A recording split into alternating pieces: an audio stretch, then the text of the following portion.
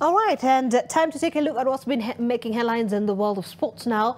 Robert Kipkemboi and Naomi Jebet reigned supreme in the men's and women's full marathon respectively to be crowned the new champions of the Nairobi City Marathon. Kipkemboi toppled the 2022 winner Dreamin Misoi, who didn't make it to the podium, as Jebet took advantage of the absence of defending champion Agnes Barsosio to clinch the top spot. Ediviz Hilary and Akia followed the marathon on the streets of Nairobi, and now brings us the day's highlights.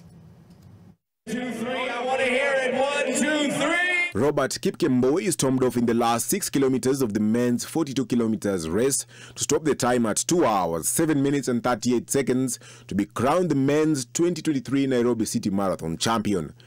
33-year-old Kipkemboi, who won the Istanbul Marathon last year in a time of 2 hours, 10 minutes and 18 seconds, elbowed Charles Mneria and Robert Kipkorir into second and third places respectively. At the second edition of the Nairobi City Marathon.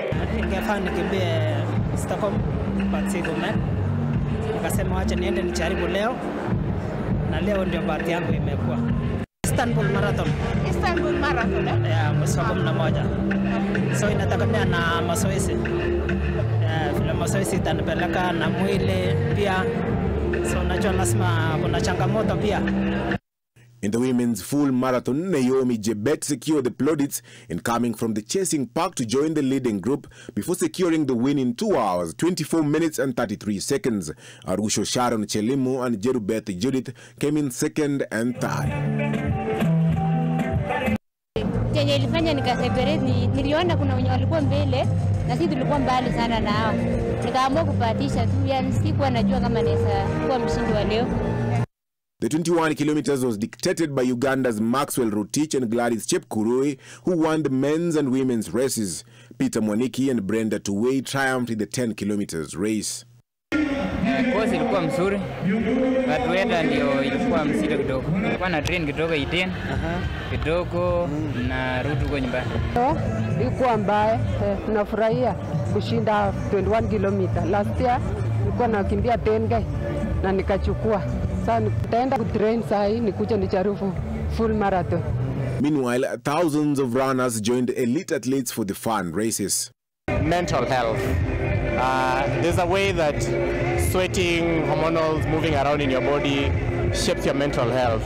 And I think rather than just sit at home feeling cold, you might as well come here, warm up. It works the entire body. So cities are the biggest pollutant in the world, and at least we are seeing that right now they are starting to take action. So I came here to join hands to communicate to the world that everyone should know about climate change. So as young people, we must move. You know, guys are getting unhealthy because you're not moving. So primarily that's my motivation for running. Please join, start slow, one step at a time, and you'll see yourself somewhere. You don't have to win, but you will have to do something to your body that is very essential and important. The full marathon winners received 3.5 million Kenyan shillings. The streets of Nairobi are closed down on very unique occasions, and one of those is the Nairobi City Marathon, an elite race that depicts Kenya's athletic spirit. Hilary Anekia, NTV Sports, Nairobi. And the junior